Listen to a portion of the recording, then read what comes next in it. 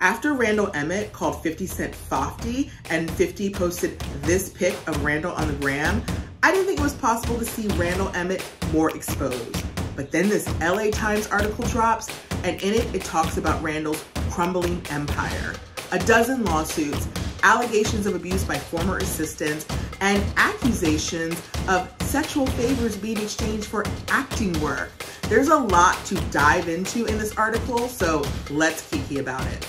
So last year, this New York Mag Vulture article came out about Randall Emmett being the king of the geezer teasers. And essentially it talked about how his production company was built off of these aging action stars like Steven Seagal, Sylvester Stallone, and Bruce Willis. And they would make these sort of cheesy action films that they would sell overseas where they would do really well. So Randall's building his production company, making these cheesy action films. No harm, no foul, right? Except this LA Times article talks about how during the filming of Midnight in the Switchgrass, Randall makes this phone call to his now ex-fiancée, Lala Kent, who stars on Vanderpump Rules, and he's supposedly crying and saying, you know, it's so sad, Bruce doesn't know where he is. Now, Randall says that phone call didn't happen, but according to this article, 5 more movies were made with Bruce Willis. So it implies that Randall knew about Bruce's condition. Now, you know, Bruce Willis has now retired from acting. He was diagnosed with aphasia, which is a cognitive disorder that affects, you know, ability to speak and understand language. And so if Randall was fully aware of Bruce's condition and continued to make movies with him, not such a good look. Now, many people in the industry say that it was sort of this like well-known secret that Bruce's condition was on the decline. And some people might say, hey, Bruce knew his condition was getting worse. He wanted to bank up a lot of money for his family. So no big deal that he wanted to continue to work. And if that's the case, let's hope so. But there were other allegations in this article that were much more dark.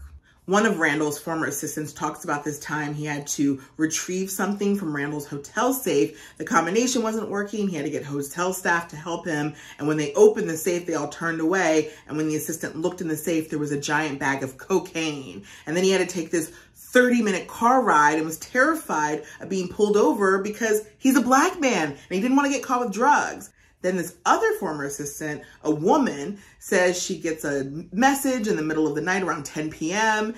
Randall says he has low blood pressure and he needs muscle milk. And she said that when she gets to the house, she sees him just laying naked on the sofa, just covering his privates with a pillow. Again, Randall, through his spokesperson, denies all of these allegations. So there seem to be 2 camps of people in this LA Times article. The ones I described, like the former assistants who were allegedly being abused and taken advantage of. And then there were the people who sort of knew Randall was sketchy and took advantage of that and would get paid off because of it. So apparently women were signing NDAs and getting random payoff amounts, $2,700 here and $7,500 there, just for their silence. And even Lala says she was offered money not to talk about the relationship. She said they were about to start filming Vanderpump Rules. Randall was like, this could get complicated because, you know, he was still married to his ex, Amber Childress, at the time. And so he said, go talk to my attorney. And Lala said she went to the attorney's office, took her mother with her. And when they got there, the attorney wanted her to sign an NDA and get paid $14,000 not to talk about the relationship. She said her mother was like, we're done. And Lala says she broke up with Randall at that point and that they didn't get back together until his divorce was finalized. After they got back together, we obviously saw Lala and Randall's relationship play out on Vanderpump Rules, but all seemed to go downhill last October when Randall was caught in pictures with women who weren't Lala. So in October, Randall is in Nashville and some onlookers get video and photos of him going into a hotel with women who obviously weren't Lala. These go viral, Lala finds out.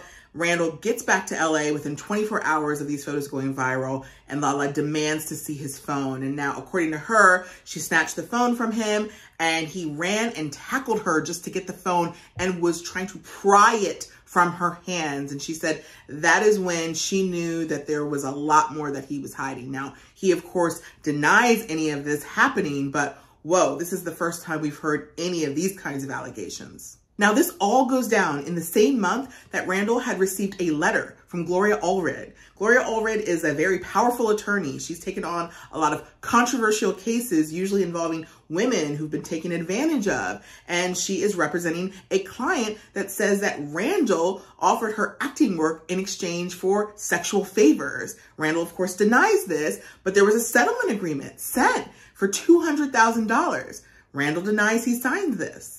And then allegedly, just months after the supposed settlement, Randall starts sliding into the DMs of strange women he doesn't even know. One woman says that she starts getting messages over and over again for weeks on Instagram. She finally blocks them, doesn't respond to them, and then she starts getting messages on her WhatsApp. She confirms the number is Randall's, and she blocks him there. And she said that even though she never responded to any of these messages, his persistence was just frightening.